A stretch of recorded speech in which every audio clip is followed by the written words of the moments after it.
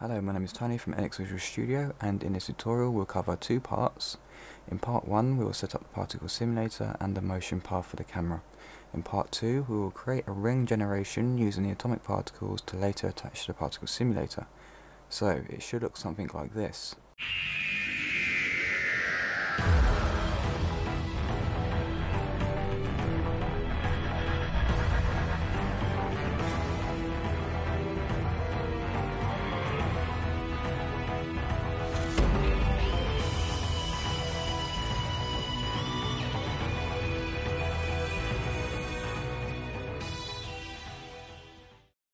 This tutorial is based on creating Trapcode's particular design within HitFilm using just a particle simulator and the atomic particles. To get a better idea of this, I suggest you head over to YouTube and search Doctor Who Time Vortex in After Effects tutorial, and he will give you some great ideas on how to generate fractal rings and just basically other ideas of how to make your vortex look and change the style. But in this tutorial we'll base it around the atomic particles for now. Okay, so create a new composite shot. So new composite shot. Name this composite shot main, and the duration 10 seconds. Leave these video properties as they are on your computer, because these are personally just mine. Go ahead and click create. In the visual effects panel, scroll down to particles and simulation and drag the particle simulator onto the timeline. In your viewer, click on top and drag the particle simulator further back into Z space. Insert a new point, make it 3D and place it where the particle simulator is. Back into normal active camera view. Pull down the menu for the particle simulator. In the emitters, emitter, shape, attach to layer, and then attach it to the point. Okay, let's go down to the trajectory and set random to cone. And on the radius, bring that down to 0, and on the y-axis, on the rotation, set this to 90. And that should point the particles directly toward the camera. Now let's head down into movement, so let's go into particle systems, particle system, and then in movement, bring the lifetime up to 60 seconds and the speed to 4000. Okay, so we shall start making some motion for this vortex. So just double check and make sure that the particles are going to come directly toward the camera. Okay, brilliant. Go up to your point and transform, and we're going to set the keyframe for position. Move forward on the timeline until the particles hit the camera, and then just enter and move forward about 2 seconds. Go into your viewer, top, and then move the point to the left hand side. Come forward another 2 seconds, and then bring the point to the other side to the right, and then another 2 seconds, and then bring the point to the middle. Set these keyframes interpolation to smooth, highlight them all apart from the beginning one, and copy. Go to your second keyframe, move a few frames ahead and paste in the copied keyframes. Okay, so go ahead and duplicate this point and attach the camera and parent the camera to the point, the second point we just duplicated. Move forward ahead of your timeline from when the camera starts moving, and we can see the camera is not in motion with this trajectory.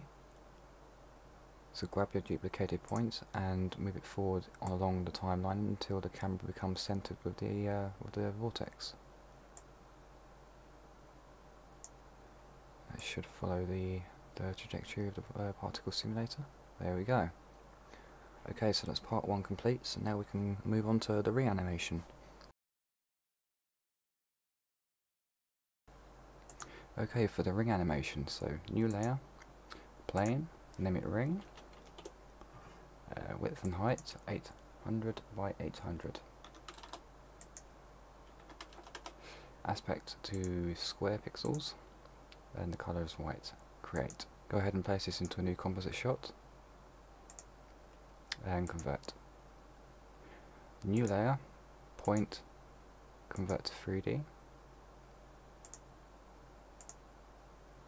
and in particles and simulation, pull down the atomic particles onto the ring plane. Pull down the menu for this and go into particle placement, position, transform, then from the point. Scroll down to twist, and then 500. And in your number of particles on the y-axis, take 500 down to just 1. And up to your point, transform and rotate on the y-axis to 90 degrees. Pull back on the camera until we can fit the whole thing inside. Unchain the scale and pull back to about 20.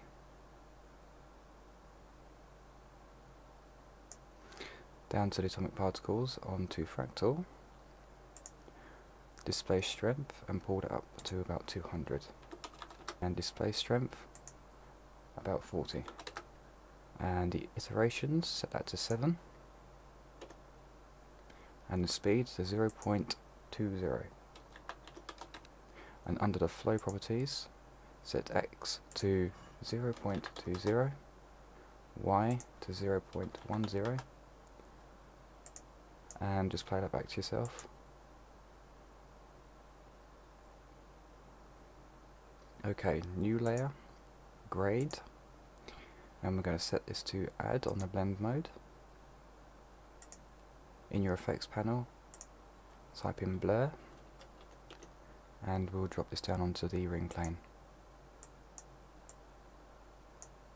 And back into the effects panel and type in caustics,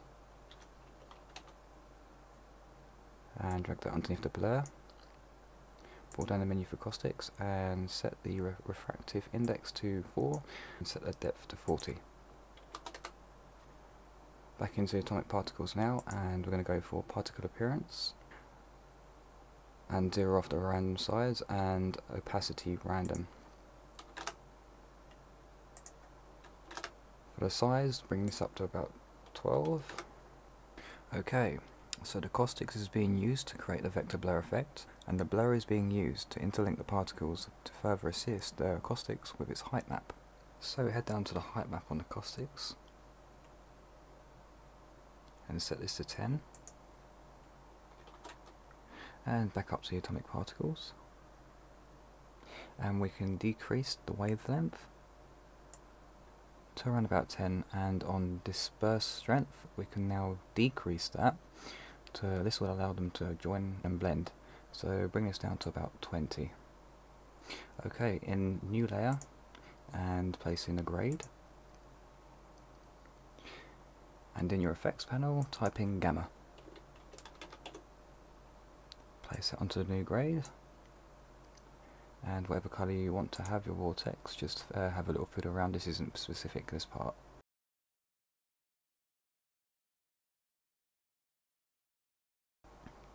Okay, now that's done, we can head back into main and close off the ring composite shot.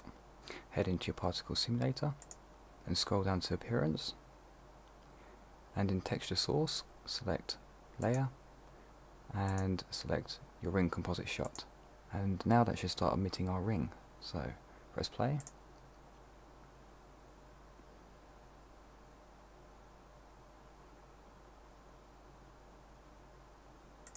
and that's the easy part over.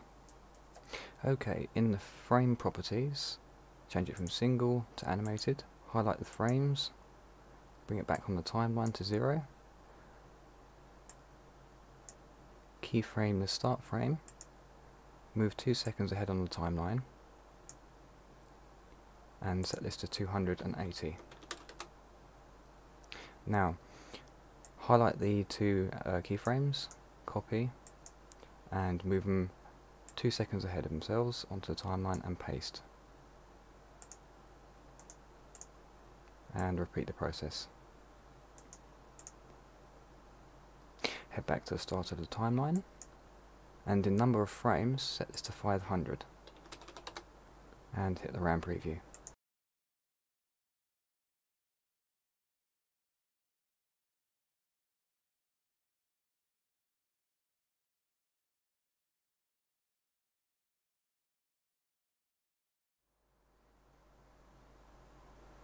Okay, in the particle systems, bring down general, and the particles per second, bring this down to 10. Go back up into your camera's transform properties. And now we can keyframe the rotation to the correct motion path. So on the y-axis, at the beginning of the timeline, set a keyframe, and move forward on the timeline till we reach the point of turn. Place another keyframe on the y-axis. Move forward along the motion path and rotate to the correct motion path, and just keep repeating this process.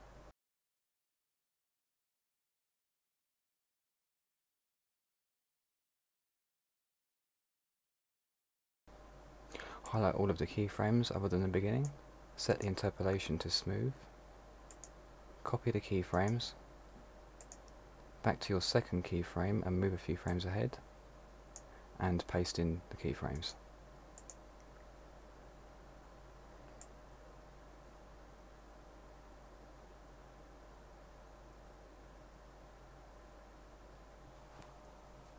Okay, so the motion paths are set. In appearance, find colour source and set to texture. This will take the colour from the ring composite shot. Okay, so now new grade. So in new layer, new grade, and caustics. Bring down the menu, set the depth to 30, refractive index to 4, and the height map to 5. Back into the particle simulator, set the blend mode to add, alpha boost to 5, and alpha to 0.1. Now let's place on the motion blur for the alpha boost to take effect. And in general for particles, bring that up to 50. Okay, so now you have all of this set up, this will enable you to produce vortexes similar to this.